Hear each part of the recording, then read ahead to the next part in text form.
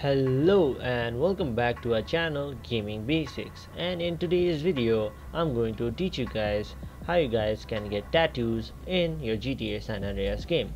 So to get tattoos, firstly in your GTA San Andreas game you need to come over to this looking icon, just like this black icon, just like this. I don't know what to call it, but you need to come over to this icon in your map, and after you have done that you will see the tattoos shop right there. You need to go over it and walk over the door,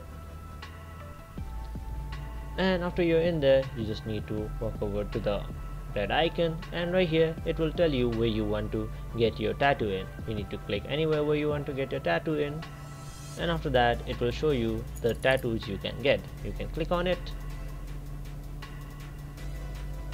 and after that your tattoo will have now been implemented, and you can accept it or you can either cancel it. To accept it you can just click on your spacebar, or to cancel it you can click on T,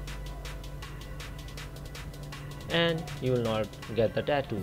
But if you want to get the tattoo again, you just have to simply walk out, walk in,